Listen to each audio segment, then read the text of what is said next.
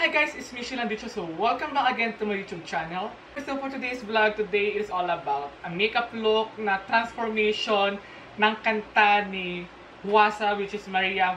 Ang uso sa TikTok yung mga transformation na ginagamitan ng kanta ng Maria. Okay guys, so before tayo mag-start, please don't forget to subscribe to my YouTube channel at huwag nyo na kalimutan i-click ang ring bell icon so you can be notified whenever I upload a new video like this. And please don't forget to leave me a thumbs up. Tsaka mag-comment kayo sa baba kung mayroon kayong mga gustong pagawa sa akin na vlog. So without further ado, play my intro.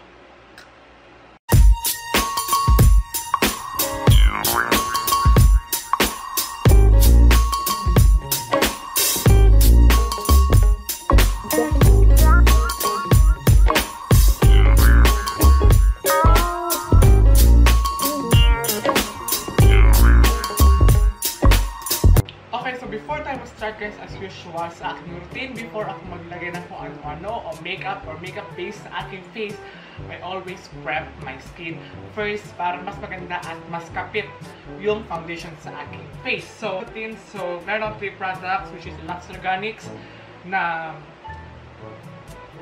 spray mist, which is actually wala na siya. Ito yung last na gamit ko natin, Aqua Moisturizer. And then the Maybelline New York Master Prime by Face Studio Primer Base. So ito lang ginagamit kong products kapag nag-prep ako ng aking skin.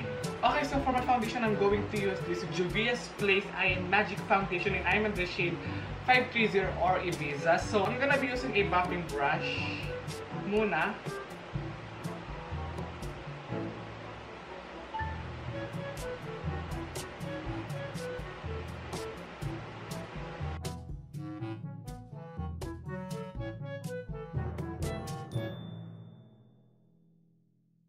So I'm gonna be using this one and I'm the shade number 2 or Sand.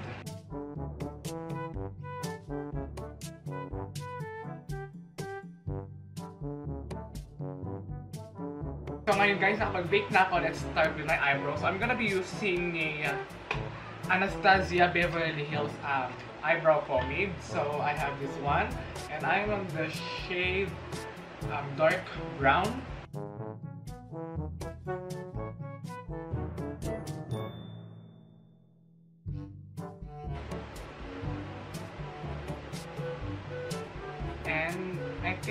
And that's it. So, ganoon lang kasimple yung kilay ko. Pero depende sa inyo guys ha. Doon kayo sa kilay na comfort zone nyo na structure. Pero kasi guys, I'm into feeling lang and a little bit straight and bandang art lang ng konti dito. But I'll make sure na hindi siya mahaba. So now I am done with my eyebrows. Para medyo mag-light talaga na siya ng konti since dark brown yung ginamit ko. I'm gonna be using this Vice Cosmetics na Gandal Volumizing and I'm in the shade soft brown. Since to soften the edges of your eyebrows para hindi siya ganun ka plakado.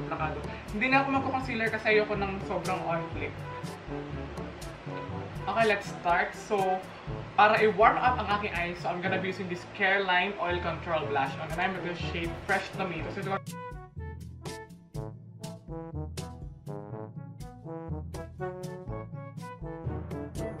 from the Autumn Eyeshadow palette from Detail Makeover, so I'm gonna be using this shade Paisley. I don't know how to pronounce it. Paisley.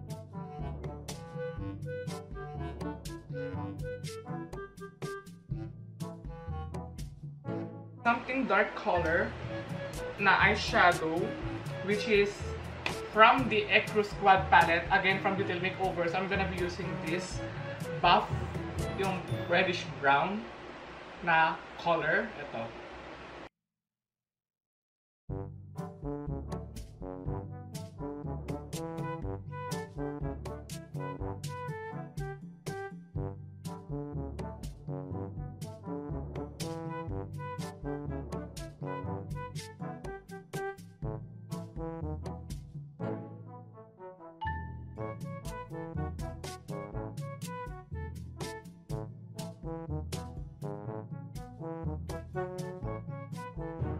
Okay, so nakita niyo ba yung difference niya dito at saka dito, diba? Mas mukha siyang open, napahaba yung eyes mo compare dito na daw may eyeshadow naman na pero ang dull pa rin tignan. Kasi okay, next, doon tayo sa nose contour. So,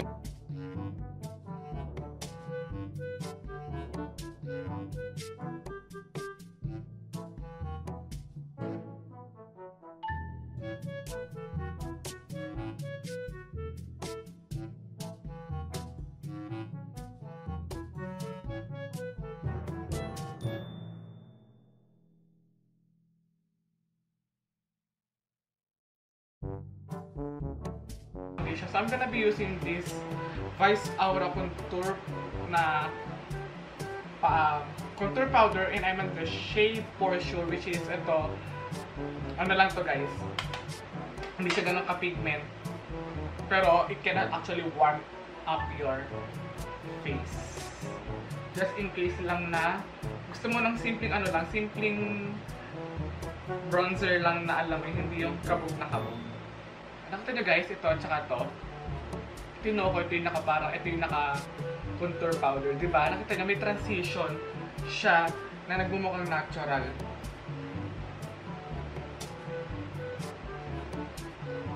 Okay, since ganito yung ating eye makeup look, so I preferred na doon sa blush on natin is, ano siya guys, settle lang yung kanyang color. So, humanap kayo ng blush on na meron kayong ganitong kulay, yung color na coral pink, something like this, na it is actually very, very, very settle lang at madaling i-build, just in case na gusto nyo na yung intensity ng color na pakak.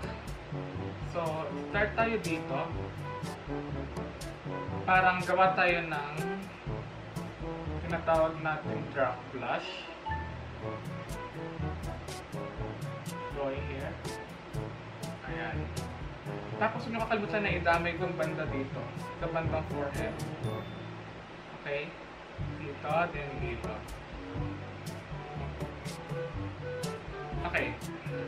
Sa camera, I think kita naman. Pero dito sa personal okay na siya guys. Hindi ko na kailangan doon. So, ganito yung tsura niya guys. Kapag gusto nyo i-intensify yung color nyo blush on, huwag nyo nang buuin.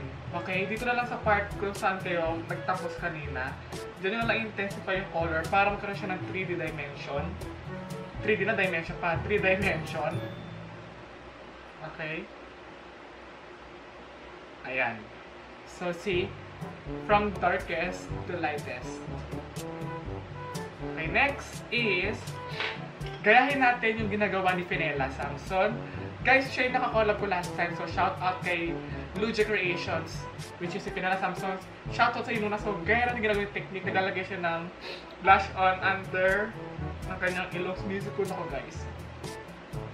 Okay? So, kaya natin gayahin.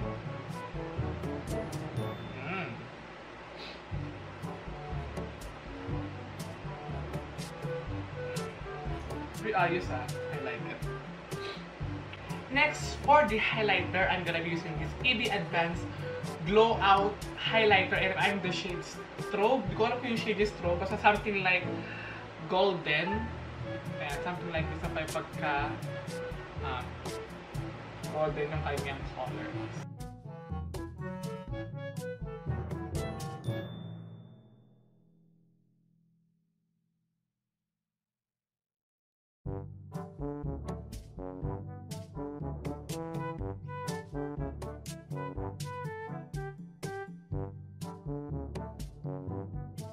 Now, for my lips, I have 3 products here. So, I have this. Yung unang gagamitin to Maybelline New York Sensational Liquid Matte, and I'm in the shade NU08. Tapos ito pangalawa from Maybelline New York Sensational Liquid Matte. Then, ang gagamitin ko shade is Best Babe. Ito yung pangalawa. Then, pangatlo, I'm gonna be using this Vice Cosmetics Phenomenal Velvet Liquid Lipstick, and I'm the shade Volevo.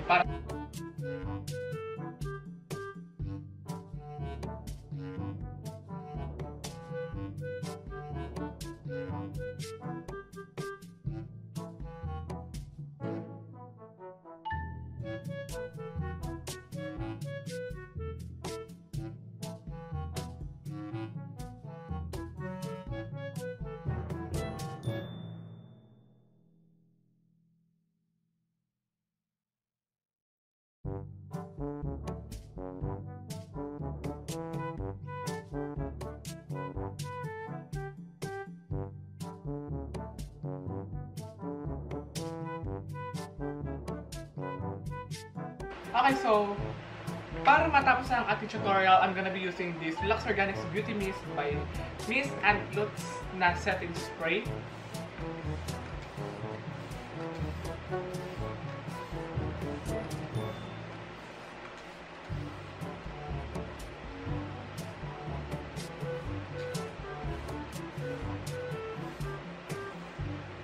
Okay, so I'll be right back. Maglalagay lang ako ng aking accessories. Mabibihis lang ako at ayos ng aking hair for the final look.